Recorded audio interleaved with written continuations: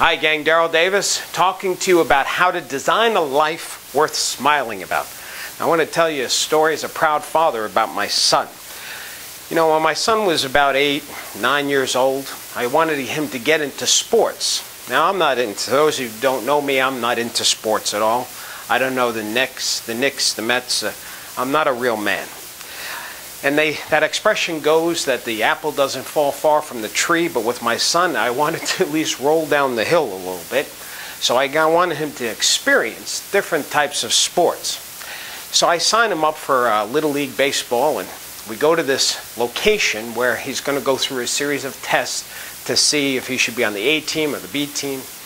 So we show up, and he's dressed like his father. You know, he's got sweatpants and a t-shirt, and I've gone on jeans and a t-shirt. We walk into this huge warehouse, and let me tell you, it's wall to wall of little jocks and daddy jocks. I mean, everybody's wearing their favorite team. The kids who are going through the tests, they've got all of the baseball gear on. So of course, my son and honestly myself, we felt a little out of place. So my son looks up to me, he says, "Daddy, I don't feel good." So I said to him, "Don't worry, Michael, you won't have to do anything you don't want to." Yes, I lied to him, but he lied to me about not feeling good, so I figure we were even.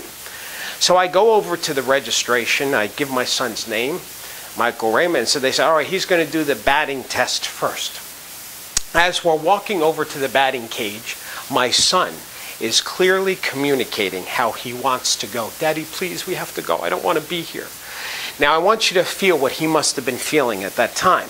A lot of fear, a lot of anxiety. So I'm trying to distract him as we're walking over to the batting cage. "Don't worry, Michael, let's just check it out." We go over to the batting cage, and in there's a kid dressed to the nines, looking like he's ready to be signed up for pro baseball, and he's hitting every ball as it's coming at him. I mean, he was amazing, this kid. Now, at this point, my son staring at this is real clear that he does not want to do this. And he says to me without hesitation, "Daddy, we must go." So I brought my son over to the side, and I said, "Michael, let me talk to you." I said, "Michael, you know what I do for a living?" He says, "Yes, Daddy." I said, "I help adults be successful in their life." He says, "I know, Daddy." I said, "Michael Raymond, I'm going to tell you right now one of the #1 reasons why adults don't succeed when they want to." And I said, "Michael, it's not that they have fear, but fear has them."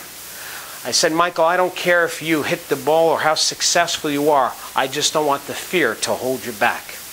Now, my son, he's my best student because he looks up to me and he just says, "Daddy, okay, I'll do it." So he goes into the batting cage and he swung as best as he could. He hit some balls, missed a lot. Then he did the running test and the pitching test and the catching test.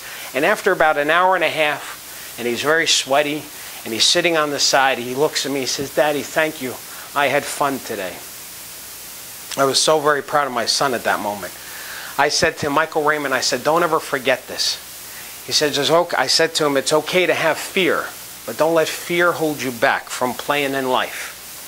So gang, if you have something that's holding you back, something that you're afraid of, but you know it's important to your success, it's okay to have the fear, but don't let the fear hold you back. Just go into the batting cage and just swing. Don't worry about the results. Just swing, baby, swing. I hope this helped you. Have a wonderful day today. Keep smiling. I look forward to talking to you soon.